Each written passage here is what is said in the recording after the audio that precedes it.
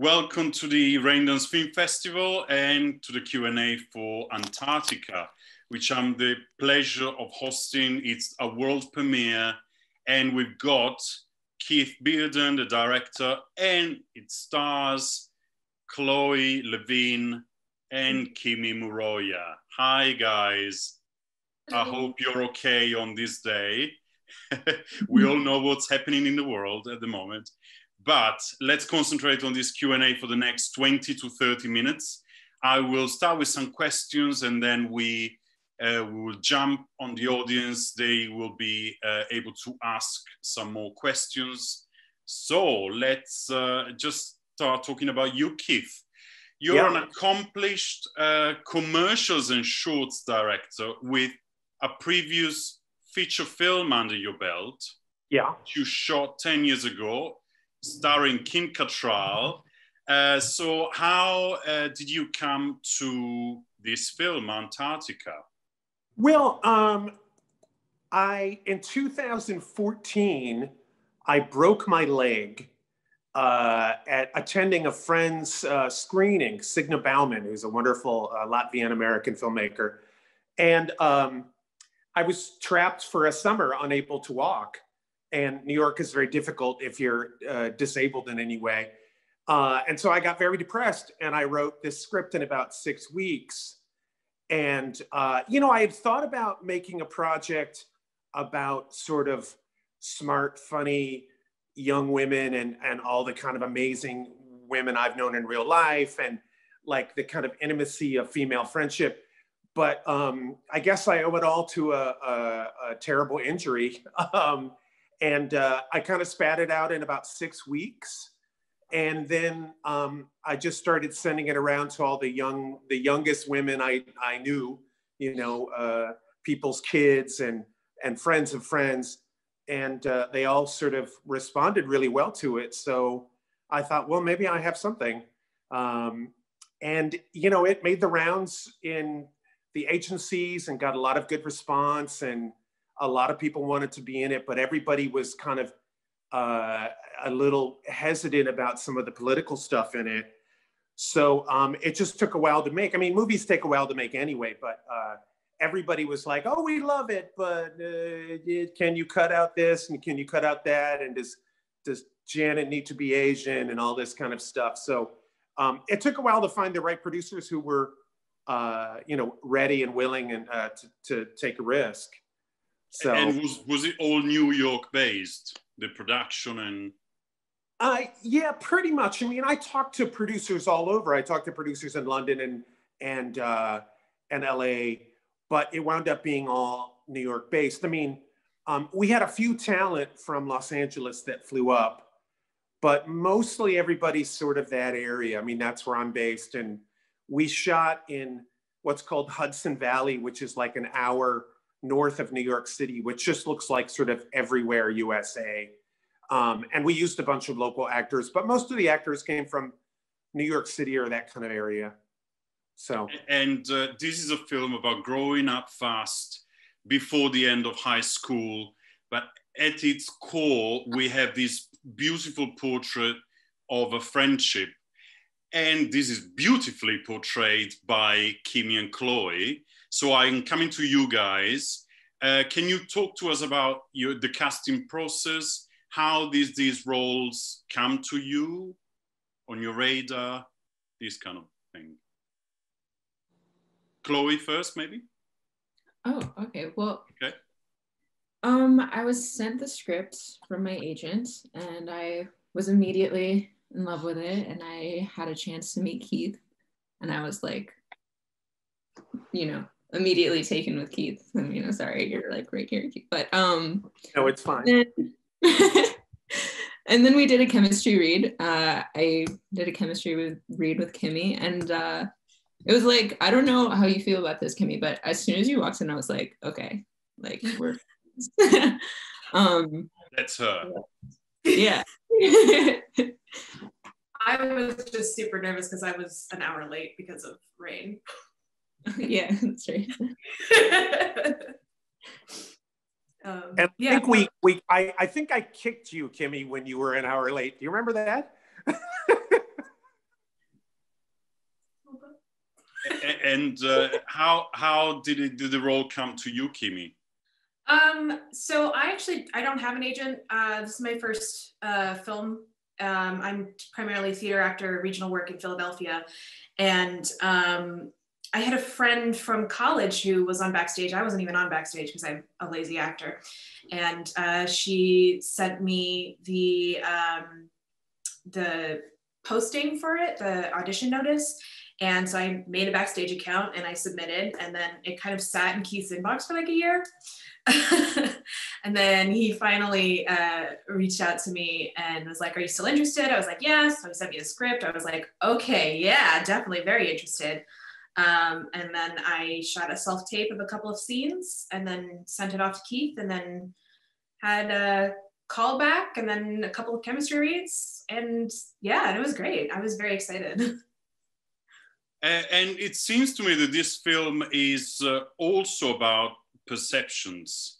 So something that can be wrongly viewed as sex addiction, for example, in the case of Kat, but also while the real addiction to pills, the one that Janet has, remains unchallenged. The different paths that these girls are taking is also what fractured this relationship. Wouldn't you say, Keith? Yeah, that's a really interesting point that no one's ever brought up, that one has an unacceptable non-addiction and is painted that way, and one has an addiction that's doctor prescribed, so it's fine. Yeah, I mean, the movie's kind of, to me, it's like, I think friendship, especially when you're young, and to my observation, kind of, especially being female, it can almost be like a marriage. And this story is about how they sort of grow apart, and it's a bit about a divorce and a reconciliation. And, I sort of wanted to present, I mean, also, like, you get put in a pecking order when you're young. And if you're sort of remotely, conventionally attractive, for a young woman in America, you're really sexualized and also shamed for that sexualization as well. And if you're like, uppity or don't fit in, people think you're crazy. So it's like Janet, oh, she's acting up, even though she has a real reason to act up. So she's crazy. And Kat is not at all a sex addict or even particularly sexual for a high school student, but she has that thrown on her. So, and I'm a romantic. So when people break up, I always want them to come back together. So it's kind of about this sort of, divorce and reconciliation. And it's interesting, Kimie, because she had not been in a movie before, came up pretty early when we were shooting. And I think one of the first things she asked me, she said, is Janet in love with Kat? And I was like, oh yeah, totally.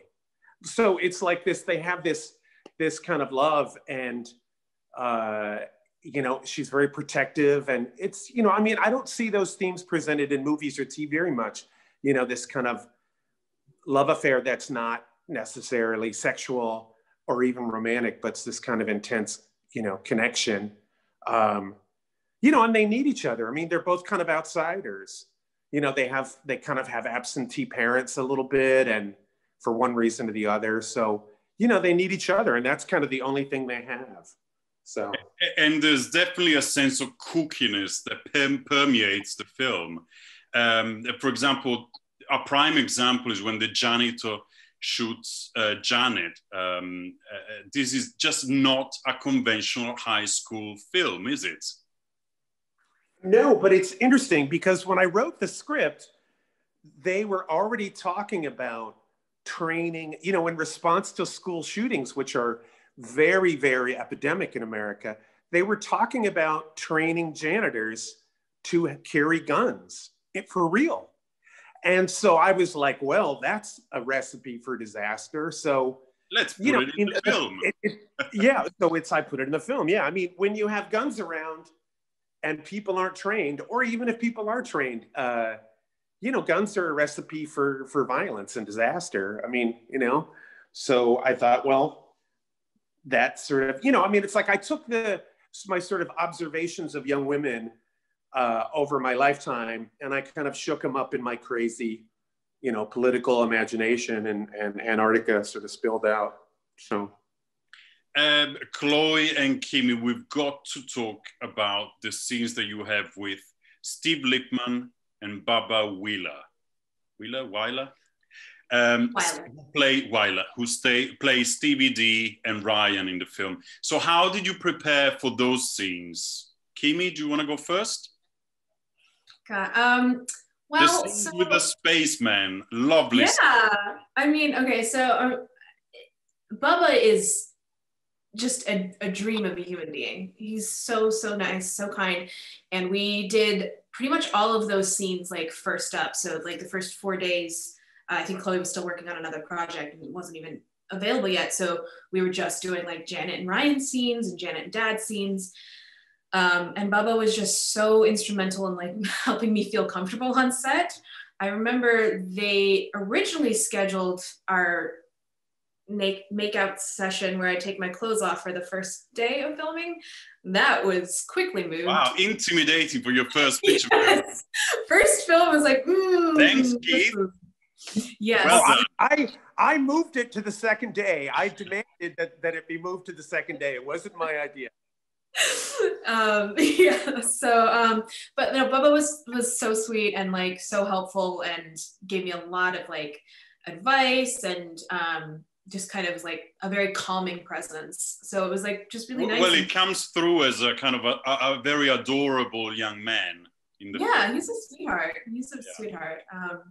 Yeah, and I still adore him to this day. We text sometimes. Great. And Chloe, what about your scenes with Steve? Well, Steve is such a lovely and just like a generous actor that we had like so much fun with our scenes. And I think that on paper, the character of Stevie D can come off as such like a jerk, which he's supposed to, I think. But Steve took it in such a sweet take on it that I think just it was really fun to play with on the day. Yeah. Fantastic. Now, Keith, we've got to talk about the look of the film, which is striking. So you worked with your production designers Tim Bruno and Alana Ray McDonald and the art director Margie Verghese on the film. The look of the film, to me, I'm just reminded of the bright colors of Blue Velvet, Amélie, all these kind of films. Tell us about the importance of production design in your film. Yeah, I mean, I'm very hands-on with all that stuff with production design. I kind of raise a pretty high bar for my production designers. So, I had a lookbook on Pinterest from before the movie was greenlit. So I shared that with them. And I'm also really, really open. So, Tim and Margie and Alana all kind of responded to that, I was like, let's all do this together. Like, think of this as your movie too. And I wanted it, it's like our second, or our first AC, our assistant camera person, Sharon Park, she, I think she said two things to me during the entire shoot. And one of them was, this movie takes place on Earth too. And I was like, well, kind of exactly. So, you want this look that says, I didn't want it to look specifically any time. Like I wanted it to be a magical look, for sure. Yeah, if you grew up in the late 70s or the 90s or the 2000s, like it would all sort of jive for you. So, and you want to sort of make it visual because movies need to be visual. And, we worked out a color palette. And also I like sort of details that are, the sets and costumes and production design is all kind of a character. It all informs who these people are, who Kat and Janet are, and the world they live in. So all those decisions were really important. And, it's fun when people are game to really contribute. It's like our DP, Madeline Kate Kahn. She did lighting and color. She did a chart based on the safety, the emotional safety of the characters during each scene. So like, they're like, where's Kat and Janet feel safe? Where do they feel really in danger? And we lit and color graded it differently for that kind of emotional, psychological thing in the movie. And it's pretty subtle, but I just love that was her idea, and she really wanted to understand the story and bring that to it. So it's a fun collaboration. I mean, I'm a little dictator sometimes, but I also love collaborating, and the relationship between all three of us on this call was really beautifully collaborative. Well, it definitely seems like they brought out your vision. So hats off to all the crew. Absolutely. One last question from me before I open it up to the audience, your lovely Raindance audience. Some of the best lines in the movie are uttered by the history teacher. Now, we've got to talk about this. A month ago, we lost Clark Middleton, who, as I said, plays the history teacher. He was in Twin Peaks. He's done loads of movies. Unfortunately, we lost him quite prematurely. How did you get to cast him? How was it working with him? Well, Clark was suggested. It's funny, Clark auditioned for my first feature, Meet Monica Velour, and I didn't use him.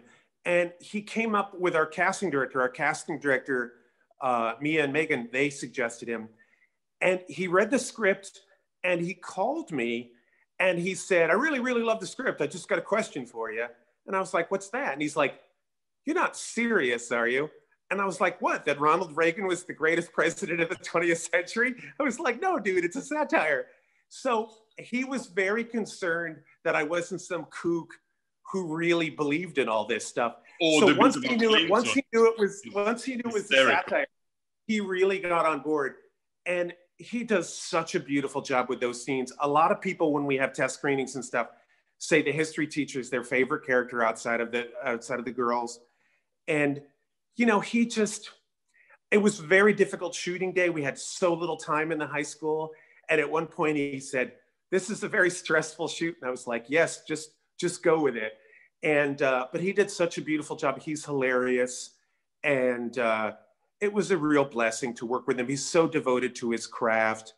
You know, and also he was in, you know, he had a long history of arthritis, and I know he was in pain from time to time, but you'd never guess that he was so committed and all in. And, you know, in New York City, he's really known as kind of an actor's actor. He worked in every medium possible.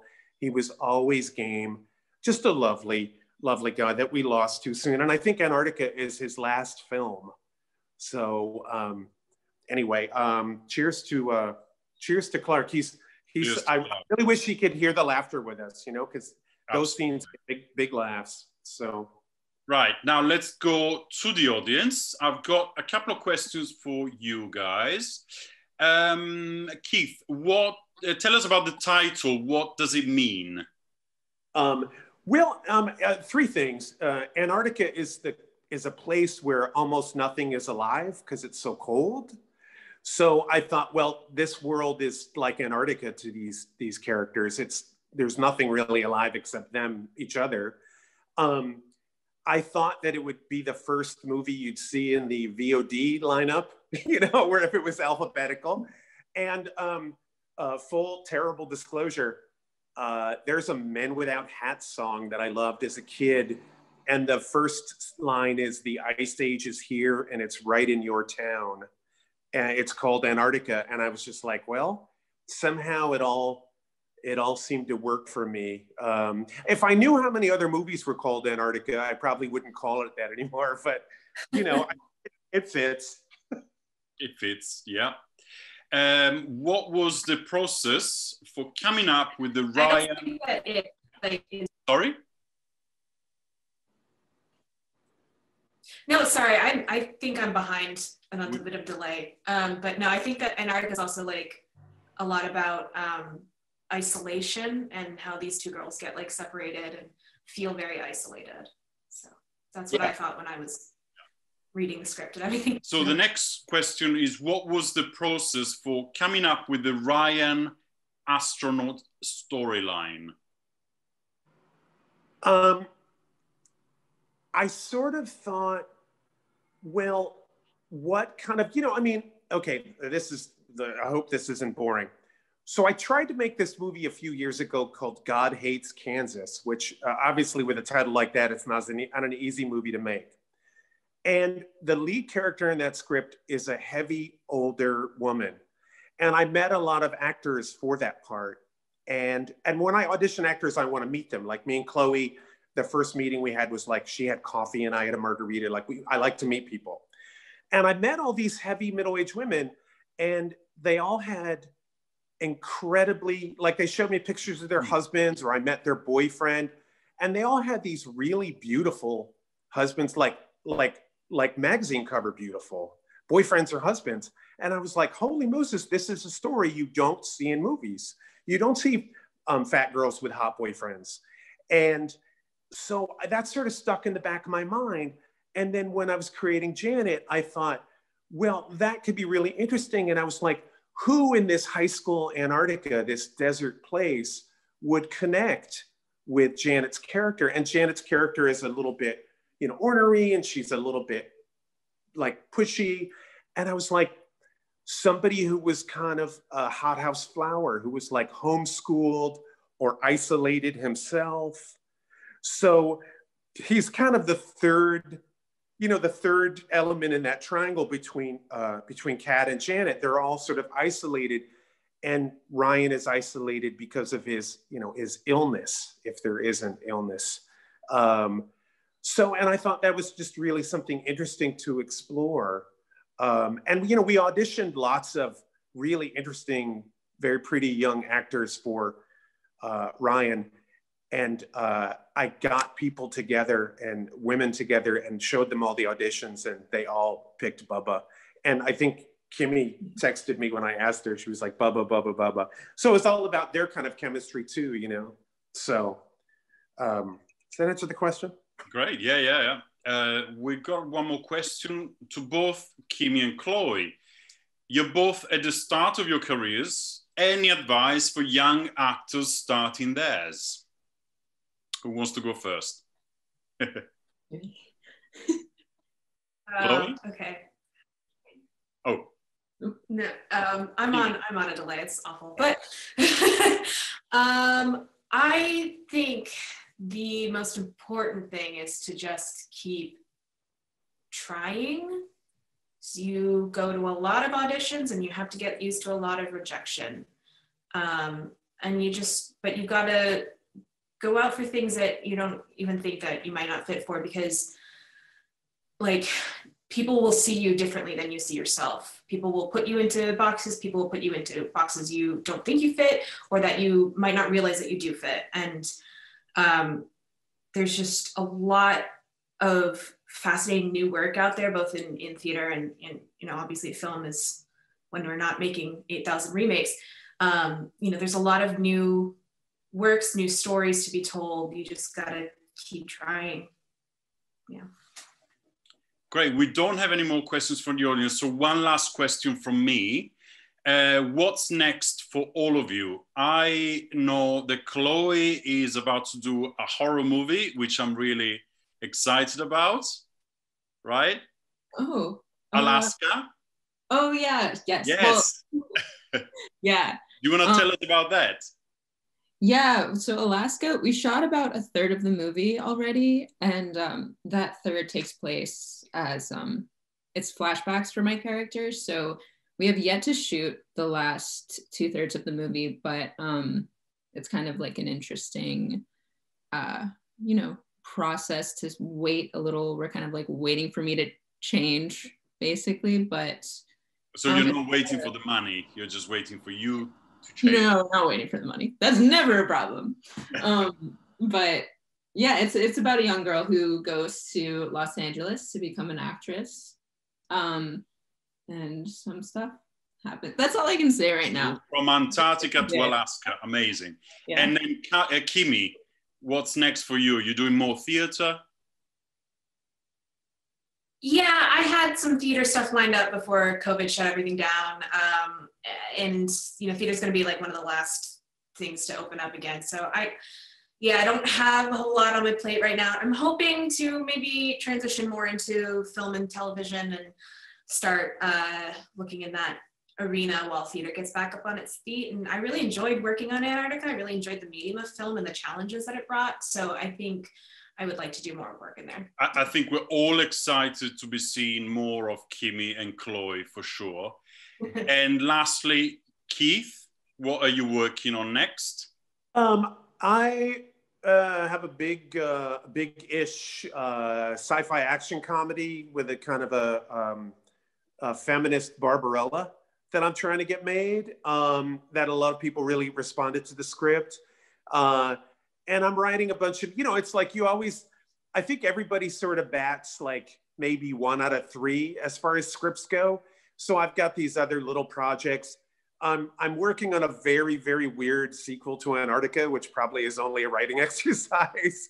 And I'm working on a fake documentary and lots of stuff. So, we'll see. I mean, obviously COVID has really put the movie industry on the ropes.